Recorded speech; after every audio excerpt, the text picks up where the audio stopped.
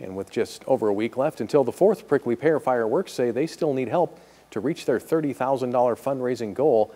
As of today, the group has raised just over $15,000, putting them at about half of their goal. Prickly Pear Fireworks took over the show 3 years ago, but the annual event has been a tradition for more than 6 decades in East Helena.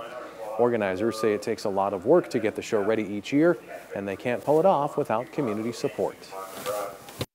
So it's really all the businesses around town and the whole community that keeps the efforts going. It's not us, it's the community. Exactly, and it's this is a celebration of our freedom. So try to show people is that we have something to celebrate.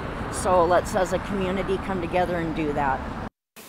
Organizers said the last couple of years have been tight, raising the money often coming down to the last day.